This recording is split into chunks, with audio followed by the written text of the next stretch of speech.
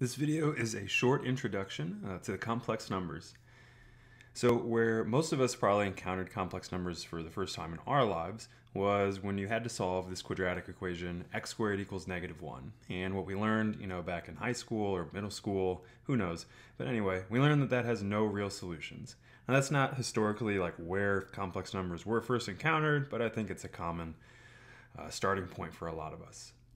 So one solution though from that would be, well, if I take the square root of both sides, I want it to be the square root of -1. That's not a real number, but what should we do? We'll just treat that as some symbol, and we're going to denote that symbol, square root of -1, by I. And so again, our definition here is we're making a new symbol, I, and it's defined as the square root of -1.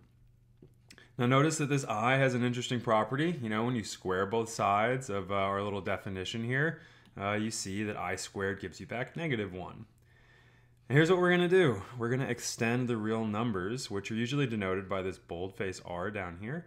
We're going to extend it by creating the set of all expressions of the form A plus IB, or if you put BI, that's okay too. So anyway, it's A plus IB, where A and B are real numbers. And by extend, what do I mean? I mean that all of these expressions here, real numbers have that form too, right? Where b is equal to 0, and that's what I'm getting at down here. So by extend the real numbers, I just mean that any real number can be written as a plus ib, where b is equal to 0. Now what we're going to do is call this set the set of complex numbers.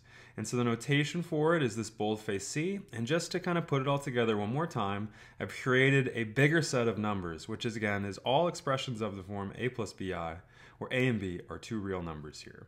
And so just in case it's not crystal clear, there's no other simplification I can do here because, they aren't like terms is a good way to think about it. Now it's typical to denote complex numbers as a Z. So you've taken college algebra, you're used to using x's and y's to graph things, and so in these videos, when you see a z, you can take for granted that that's going to be a complex number. Now, if z is a complex number, then there should exist, what does that mean? If I think about the definition, all right, these are what complex numbers look like. So there should exist two real numbers, x and y, so I'm using x and y instead of a and b, such that though, z is equal to x plus iy.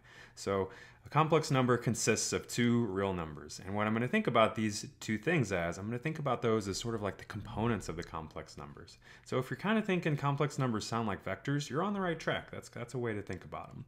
But let's go ahead and name these components x and y.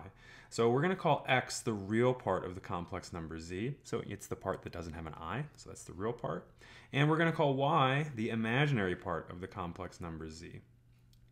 Here's some notation. If z is x plus iy, then to quickly talk about the real part and the imaginary part, we're going to use this kind of function notation. Re of z is x, and Im of z is y.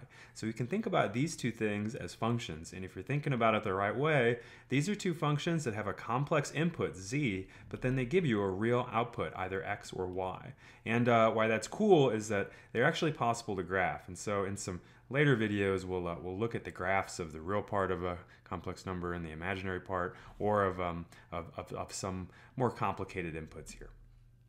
Now, this suggests the following way to try to visualize the complex numbers. We can just think about it as a plane. And so we'll take the real part as being the horizontal axis, because that's x, of course, that's consistent with what I've learned up to this point in my life. And I'll take the imaginary part to be the y-axis, the vertical axis in this case. And so when I want to talk about a complex number, a plus bi, I'm just thinking about, I'm going to go over a units on the real axis, and I'm going to go up b units on the imaginary axis. So I can visualize a plus bi as being that point right there in the plane.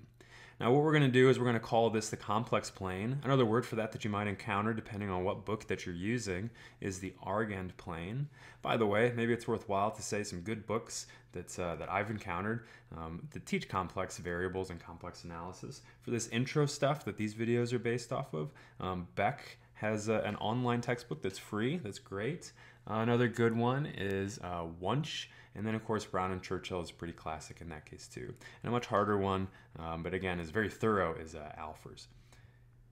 Alright, so what's the connection? So back to this picture here. So that looks an awful lot like the regular plane that I graphed stuff like y equals x squared in my whole life. So what's the connection between the plane R2 that I know and love from college algebra to the complex plane up here?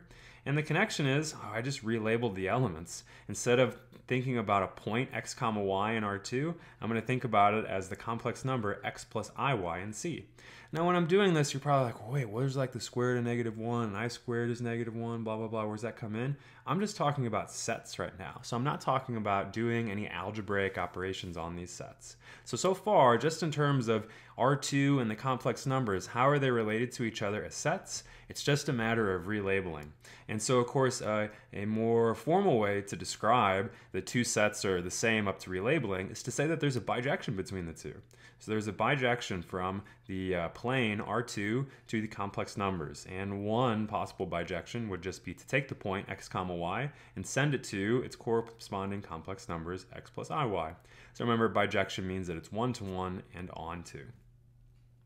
So what we're going to do in the series of videos that follow, we're going to explore two questions in the immediate upcoming videos anyway. And so the first question is, how do the algebraic operations of plus and times from the real numbers, in other words, how do the ways that I add and multiply real numbers, how does that inform me of a way to do similar operations to complex numbers? And the second thing that we'll spend some time thinking about is, how does the way that I measure distances in the plane between 2 points, my Euclidean distance function, can I use that in some way to talk about how far apart two complex numbers are?